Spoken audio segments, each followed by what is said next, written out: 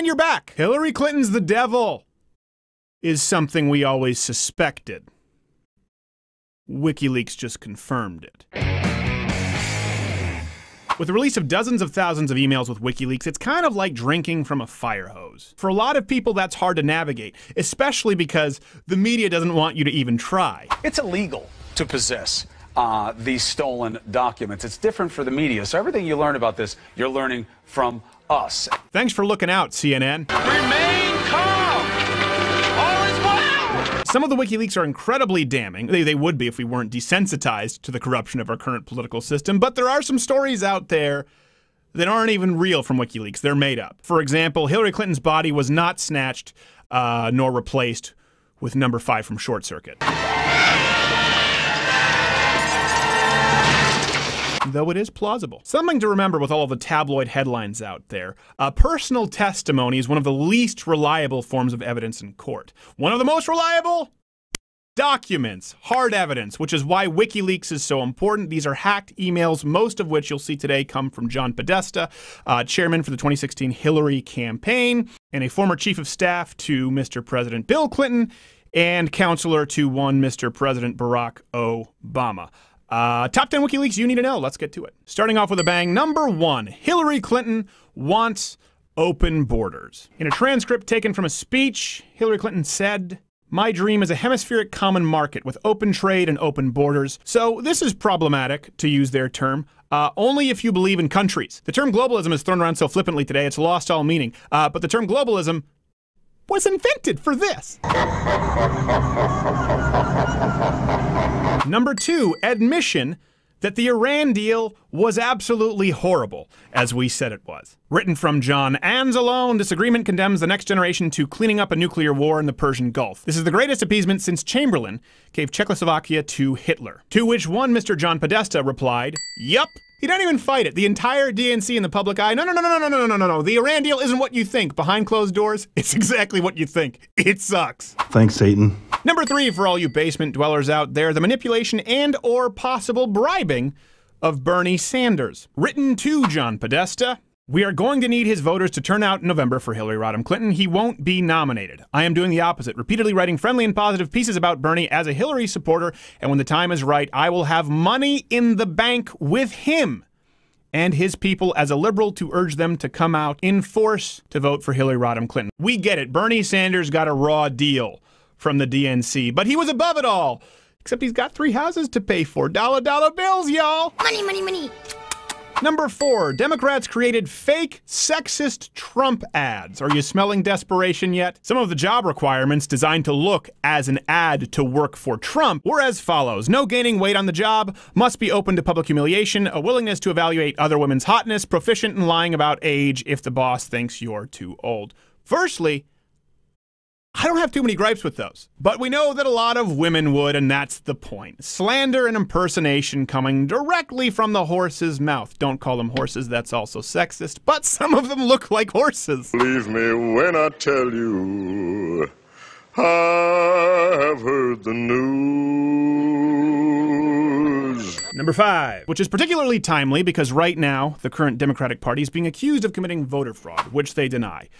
Which is interesting because Hillary Clinton and her campaign vehemently accused Barack Obama of committing voter fraud in Colorado. I met with Jim and Mike in Denver. They are both old friends of the Clintons and have lots of experience. Mike hosted our Boulder Roadshow event. They are reliving the '08 caucuses where they believe the Obama forces flooded the caucuses with ineligible voters. They want to organize lawyers for caucus protection, election protection, and to raise hard cash symbol. One thing you'll find remarkably consistent is the typos and emojis in these emails. At worst, it's slightly grating, but worth noting. Again, publicly, Democrats deny that they commit voter fraud behind closed doors when there's the infighting and they know that we're not watching. They know, of course, that voter fraud is being committed, but shh, don't tell CNN, they'll do the math for you.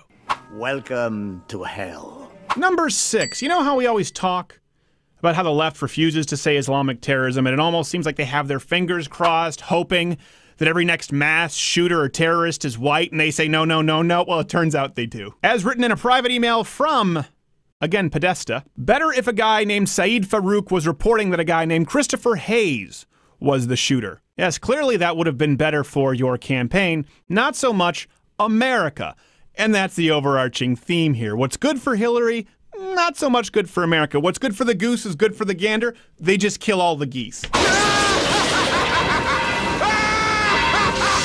Number 7 and 8 are kind of joined. We could probably have another 20, 30, 40, 5,000 of these examples of the Democratic Party and media collusion. But, of course, we wouldn't have time for that list, so the two that stand out to me most are CNN's Donna Brazile gave the Clintons a heads up regarding a Bernie tweet storm. How do I know? Well, because Podesta wrote, "Thanks for the heads up on this, Donna. Call it a detective's intuition." And yet again, more proof that Bernie got a raw deal. Not a huge Bernie fan, but boy did he get screwed on this. You belong with me! The next one is our own resident favorite, Ezra Klein of Vox.com. If you watch our show at all, you know that we have a good laugh about Vox's articles nearly every week, and we've rebutted a few of their videos, particularly on gun control. As a matter of fact, they are so known to be misleading and far left. There's a verb in Urban Dictionary, Vox-splaining is what they do. Of course, they deny, but when asked with who they thought would keep other journalists accountable, namely only printing positive stories about Hillary Clinton, Jennifer Palmieri, I don't know, wrote this. "I think that person, the degree to which they exist, is Ezra Klein, and we can do it with him today." So you've got Donna Brazile teaming up with the Clintons, teaming up with Ezra Klein, and of course CNN telling you, "Don't read these emails, we'll read them for you." Are you noticing a trend? If not, you might be a stupid person. Number 9, this is important. We know from WikiLeaks that Hillary Clinton knowingly, criminally deleted emails. Deleted? Again, publicly deny, but we see in a private email exchange with her staffers. Okay, one thing to use personal email, but why the twisted truth on why?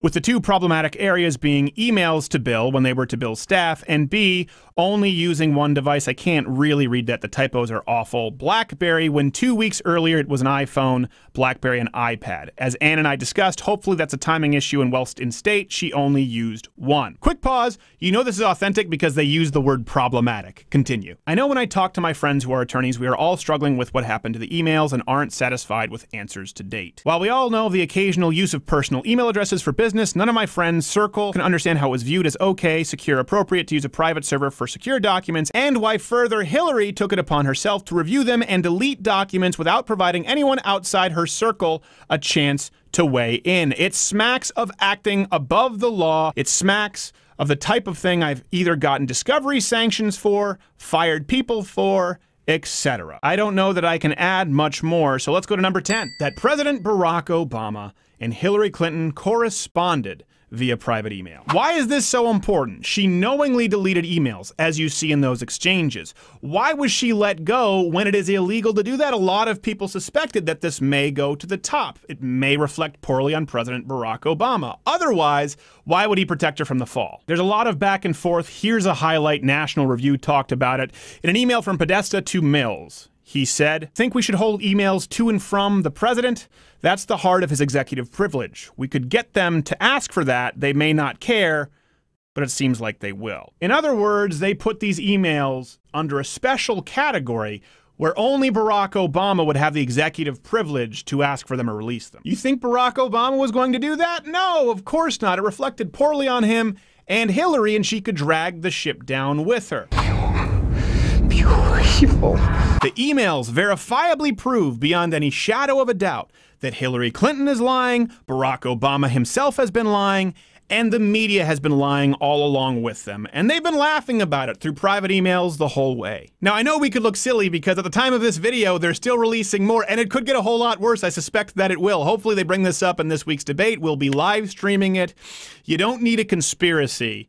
You don't need to lie. You don't need to blow up something any bigger than it is. Just go read the WikiLeaks emails and understand that it's already really bad. If nothing else, a silver lining in this election is I think a lot of people, left or right, their eyes have been opened to just how easily they've been manipulated and how proactive the media has been in doing that.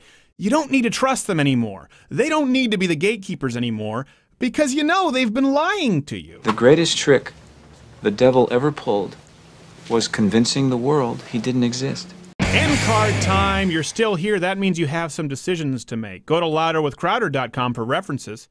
Click my face to subscribe, watch one of these videos next to me, or you can click the mystery box. Now, I'm not going to lie to you. Mystery box land can get weird.